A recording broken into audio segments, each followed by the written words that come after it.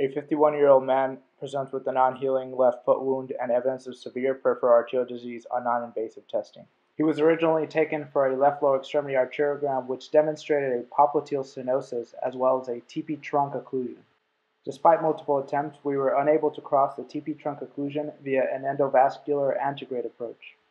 Therefore, we recommended a femdistal bypass. However, the patient was evaluated by cardiology and was deemed to be too high risk for general anesthesia because of his cardiac history.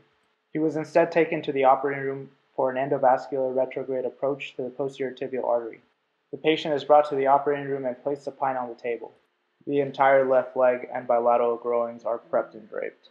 The left posterior tibial artery was examined using ultrasound. The skin overlying the posterior tibial artery was infiltrated with local anesthesia. The hockey stick ultrasound probe is used to give us the maximum resolution. We identify the skin overlying the posterior tibial artery, and access to the posterior tibial artery is performed using the micropuncture needle in a retrograde fashion under ultrasound guidance.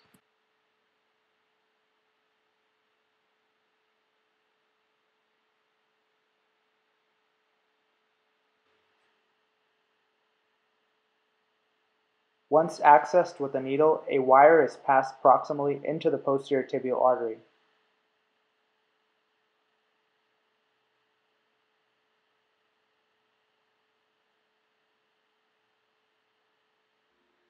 Fluoroscopy here confirms our wire within the posterior tibial artery.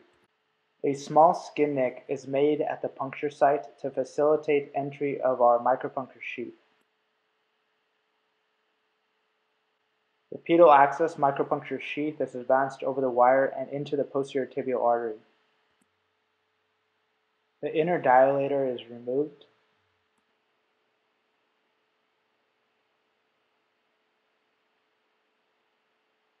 The pedal access micropuncture sheath cap is secured to the sheath.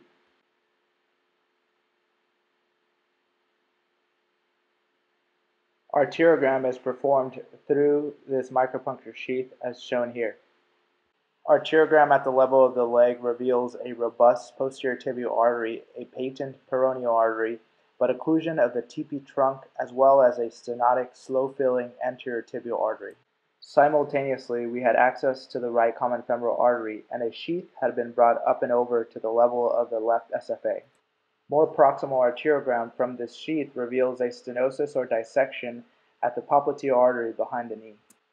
We used our retrograde wire from the posterior tibial artery and a crossing catheter to easily traverse the TP trunk occlusion and popliteal stenosis. Once the stenoses had been crossed, we brought up a snare from the right common femoral artery up and over the aortic bifurcation and to the left SFA, and used that snare to grab our wire coming from the posterior tibial artery. The wire is pulled through in a body floss configuration, giving us the maximum support to pass our balloons and stents that will be used to treat the lesions.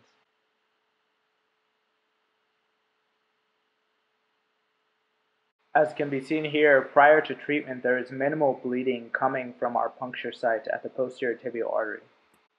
A 4 mm balloon is brought over from the common femoral artery access and used to angioplasty the TP trunk occlusion. The popliteal artery is treated with a 5 mm balloon. Repeat left lower extremity arteriogram reveals persistent stenosis at the popliteal artery behind the knee.